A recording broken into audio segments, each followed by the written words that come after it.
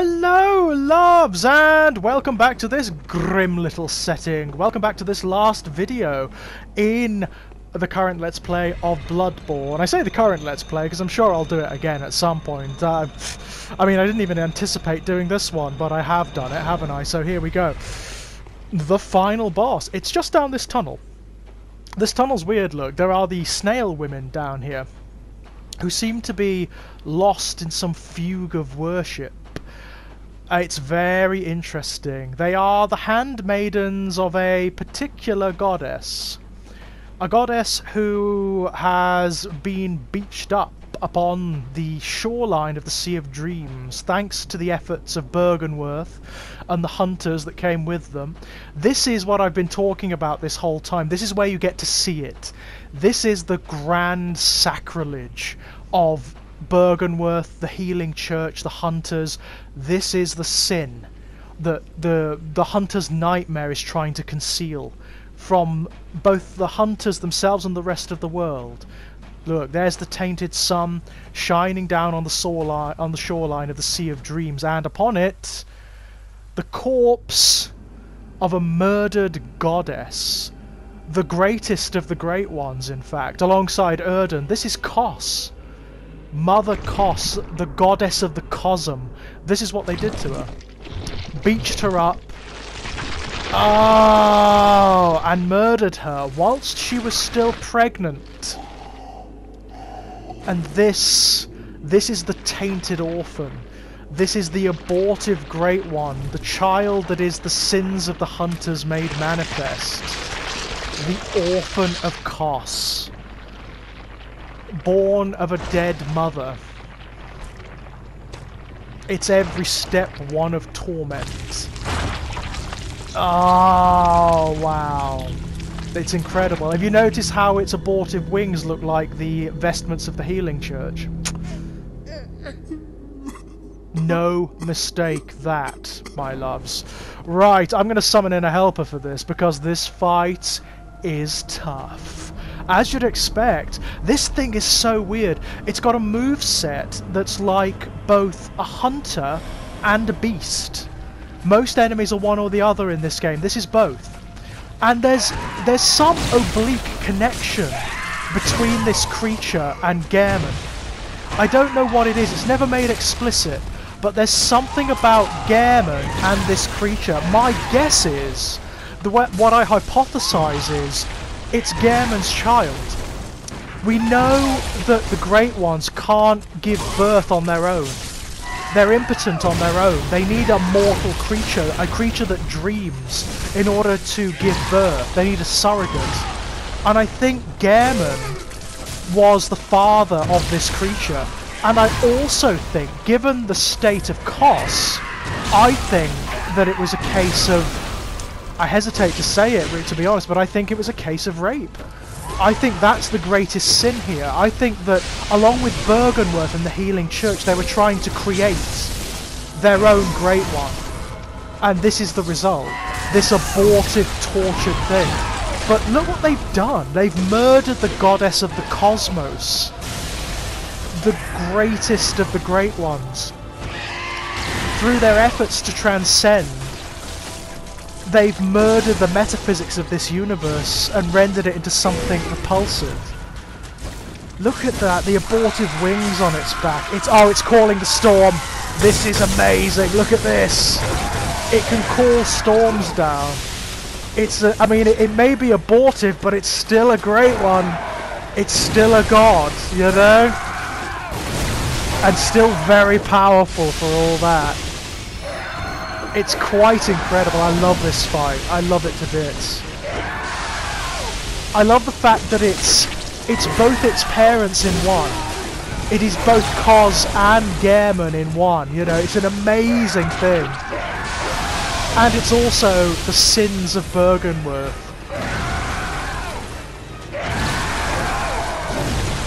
It's the ultimate evil of the hunters made manifest, and it's dead.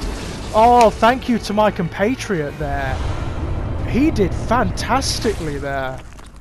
I've got to say, he massacred that. None of that was me. He absolutely massacred that thing. Amazing stuff. That would have taken me forever to do on my own, I can tell you. Anywho, there's the diseased son, and if you look, it's not dead. Look, its tainted soul is still anchored to its mother. Can you see? That's the tainted soul of the Orphan of Kos. And we're going to free it. By destroying its physical form, we've freed it. Now all we need to do is free its soul from the nightmare. Let it go back to the Sea of Dreams and be whatever it can be. And there we are. That's it. It drifts back out into the ocean. And the nightmare is done. We've done it.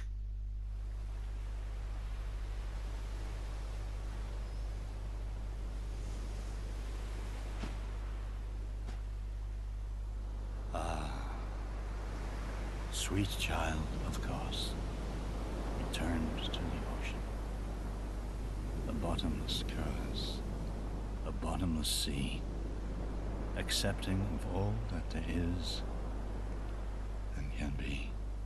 Accepting of all that there is and can be, that's the point. It's the sea of potential. It's the sea of dreams and nightmares. Everything derives from the great ocean, and all realities are connected to it. It's beautiful, really. It reminds me a little bit of Quiddity from Clive Barker's Books of the Art. It's got that quality about it. But that's the end of The Hunter's Nightmare. And what an ending it is. I actually like that ending better than the ending to the main game. I think that's beautiful. Speaking of which, it's time we went and met Gehrman, isn't it? Back to the Hunter's Dream. Nothing else left to do other than to face the Keeper of the Dream. The man who anchors it. And we all know who that is, don't we? And as the dollar's already told us, he's awaiting us now at the foot of the great tree. If you look in the distance, look, can you see the pillars, the trees rising? What does that remind you of? It looks like the Ash Lake, doesn't it, from Dark Souls 1? And it's the same thing. It's denoting to you, it's implying through imagery what's going on here. That there are multiple different dreams. There are as many dreams as there are hunters, you know? It's brilliant. Good, it really hunter. Is. You've done well. Oh, thank you, Gehrman. The night is near its end. Yeah. For you too, mate. I will show you mercy. Oh, will you? You will die, forget the dream, and awake under the morning sun. Oh, no, I won't. You will be free. No. From this terrible hunter's dream. I think not. Nah. Oh dear. Dear, oh dear. I know. What was it? The hunt? The blood? Or the horrible dream? Oh yeah. Oh, it doesn't matter.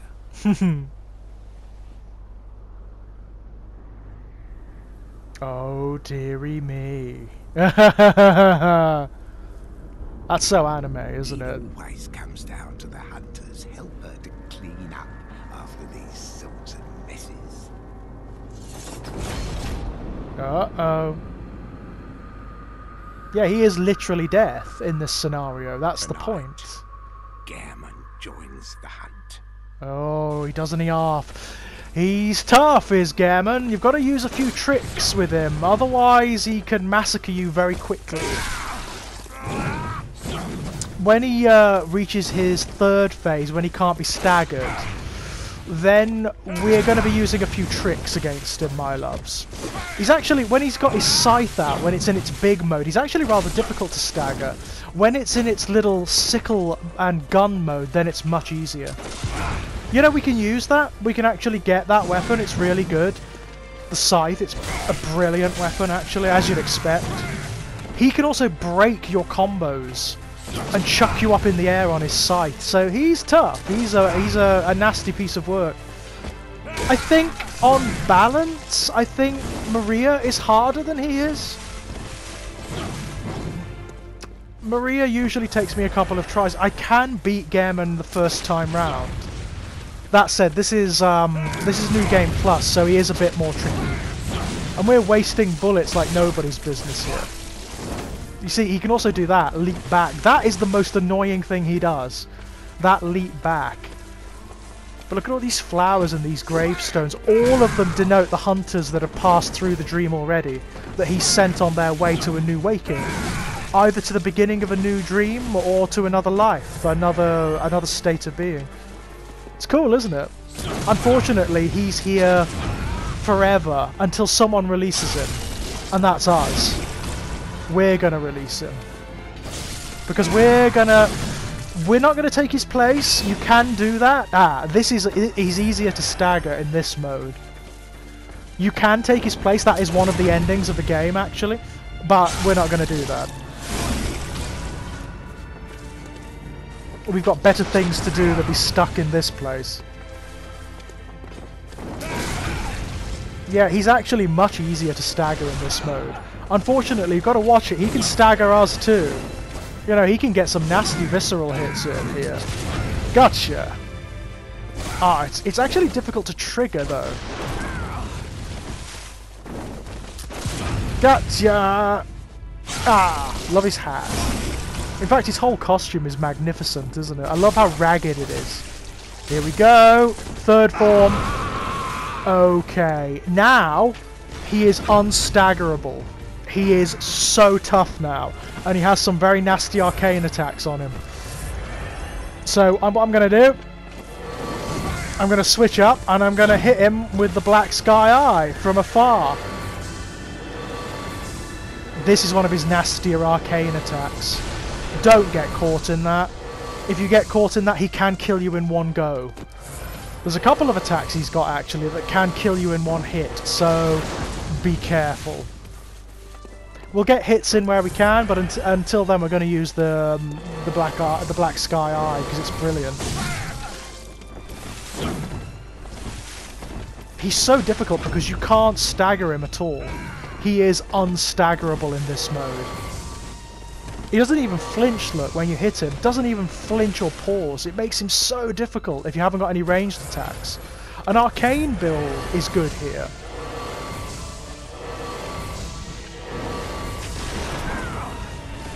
He isn't even trying yet. Okay, here we go.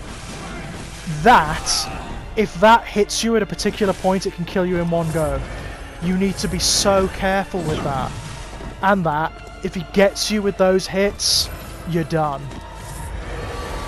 But I've got my Black Sky Eye here and we're fine.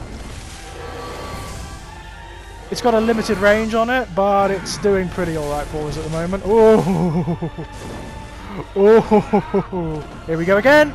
Oh, that was close. That was bleeding close. You've got to keep your health above a particular margin here. Because if you don't and he hits you with a certain attack, you're dead. He will just massacre you. What makes him hard isn't his moveset, it's the abilities that he's got. It's the special abilities. I'd say Maria is much harder than him. Much more aggressive, certainly. I mean, if you keep him a certain distance, he won't attack you. He'll just do that. He'll stalk towards you. And you can sort of catch him. If you keep him at a certain distance, you can catch him in that moveset. But he can do that. He can get viscerals on you. If he hits you with his gun, he will get that visceral off. He's almost done. He's almost done. Oh, that would have done him. That one hit would have done him. What? Oh, we got us. Oh, God, I thought he killed us then. Bloody hell. One more hit with the Black Sky Eye should do it. If we can get him. If we can get him. Or a good swipe with the Holy Moonlight Blade. That would do it too. And look at the blossoms flying. It's such a beautiful fight, this one. Got him! They were for you. But he's not dead. He's not dead. He's woken up. For the first time in centuries, probably, Gehrman has woken up. The dream is done for him. That's the first time it's ever happened. It's the first time he's ever been beaten. And this is the great one that he made the bargain with to create the Hunter's Dream. This is the Moon Presence. It could be Erden. This could be Erden. It's not named as such, but it could be. Look at the putative wings on its back. It attempts to embrace us as a surrogate, as a replacement for Gehrman. However, we've taken the umbilical cords into ourselves. We are becoming a Great One, and we are now antithetical to it. It can't sire children with us, and so it hates us. It has to destroy us. We are antithetical to it. If you haven't got the thirds of the umbilical cord at that point, then it embraces you, and it makes you the next surrogate of the dream. This thing isn't that tough, actually. Despite being the final boss, it's got a weird moveset. It's very difficult to predict, but it's not that tough. Even on New Game Plus, it's not. It's quite easy to dodge. It's got some very nasty attacks. There's one that takes away all but the last slither of your health. It also has a special ability that stops you from healing at one point. Look at what that does. Takes away almost all your health. But after it pauses, look, it wears it down. But this is kind of what's behind everything. The dream, the nightmare, everything. Alongside Gehrman, it created the Hunter's dream to cycle the Hunters through. Why? It's hard to say, but I think what you can infer is that it hates Great Ones. It hates other Great Ones for some reason that is undisclosed. We don't know why. It just does. And so it cycles the Hunters so that they will kill and hunt the Great Ones. This attack. When it does this, and these orbs of light rise, if you're anywhere near them, and in the blood rain that they call down, then it takes away your ability to heal for about, a good 3 minutes. It's dead? That's it? The Moon Presence is done. The greatest of the Great Ones. Done. And that's the end of the game, my loves. Amazing, eh? And this is the ending that we fought for. The Hunter's Dream is still here. And it's still here because we're still here. Old? Yes, that's ours.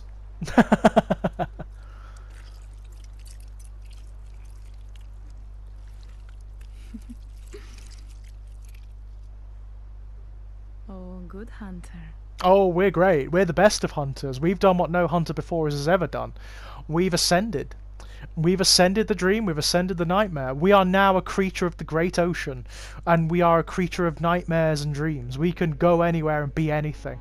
And that's that ending. It's great, isn't it? It's absolutely beautiful. I love that ending. I love it to bits. And the fact that that's the good ending.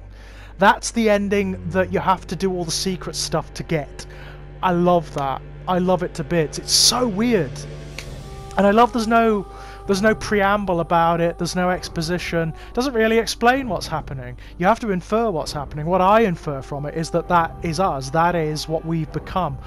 An infant Great One. We have become a god in our own right. And we will go on to sire dreams and cycles and nightmares of our own.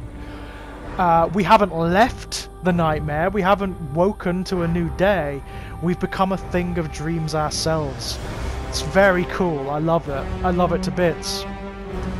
And I wonder if there is ever going to be a new Bloodborne or a spin-off or whatever. What ending will it follow, if any?